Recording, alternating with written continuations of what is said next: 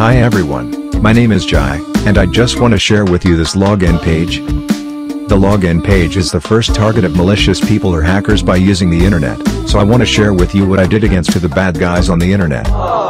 Hackers use applications with the data dictionary for quick comparison of users' passwords.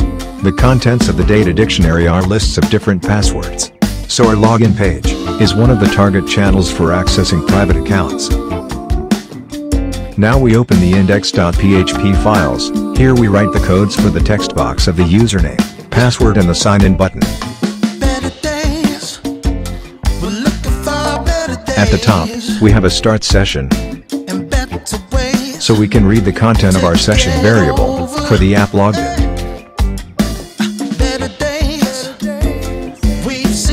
So we can check if we are logged in or not.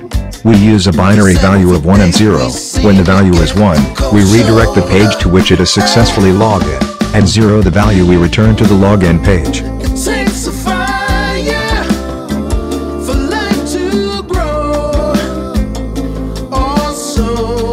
This is our text box for username, and this is for the password text box. Then the sign-in button. When we click on our sign-in button, we will call the submit.php page. Let's open our submit.php file. Here we will put all the system's validation. Let me explain. Above we still have a start session function. Next we will get the server date, then we will check the value in our session variable of log attempts. If greater than and equal to 3, we'll go inside, and we check the log attempt state. If it is empty, we will fill in the server date, so that we can get the time value. It is important that we get 1 hour value because we blocked him for 1 hour if the 3 times made a mistake. Let's put a lot of validations. The first thing we put in is the basic validations, such as, exceeded the number of login attempts. What is a brute force attack? According to Kaspersky.com, the brute force attack is: a brute force attack uses trial and error to guess login info, encryption keys, or find a hidden web page. Hackers work through all possible combinations hoping to guess correctly. These attacks are done by brute force, meaning they use excessive forceful attempts to try and force their way into your private accounts. This is an old attack method, but it's still effective and popular with hackers. Because depending on the length and complexity of the password, cracking it can take anywhere from a few seconds to many years.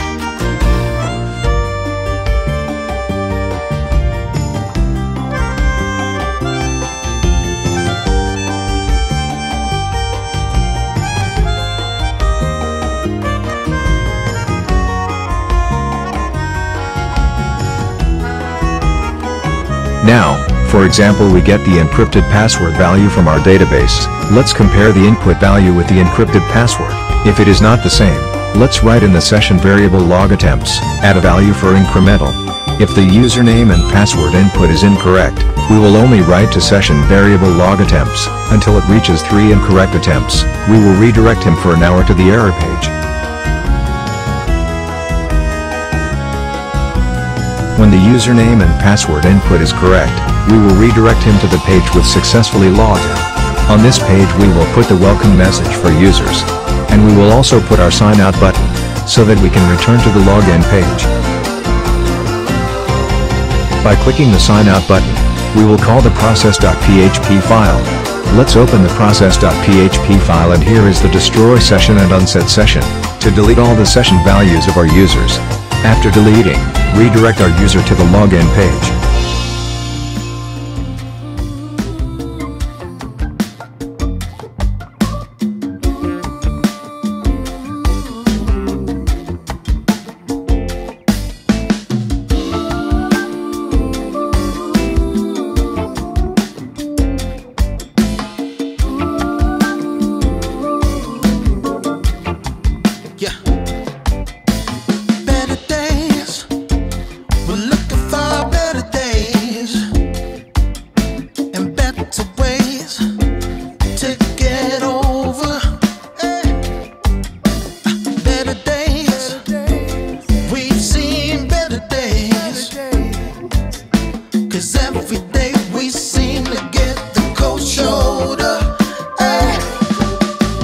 We will put the link of this exercise in the description section of the video. And if you have not yet subscribed to our channel, just hit the subscribe button and include the bell icon to be updated on our new videos.